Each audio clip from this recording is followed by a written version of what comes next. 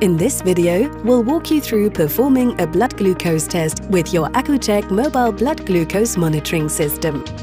Before starting, you'll need to choose a finger to take a blood drop from. It's best to alternate between fingers as they can become sensitive over time.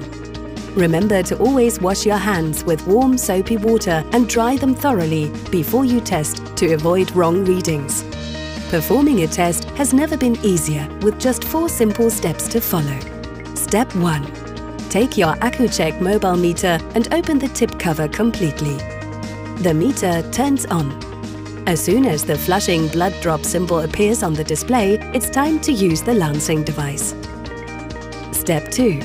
Place the pinhole opening firmly against your finger and press the release button all the way down. This will lance your finger. Massage the finger in the direction of the fingertip to help the blood drop form. Always use a fresh, well-formed blood drop. Don't let the drop spread. Step 3. Apply the blood drop immediately to the test area.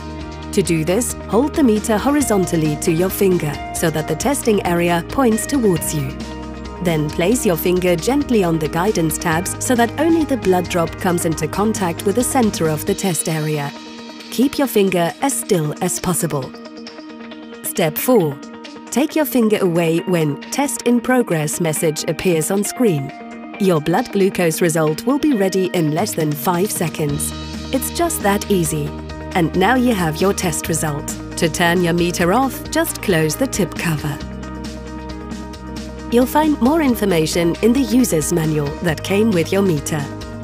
If you should have any questions, please contact the Accu-Chek customer service.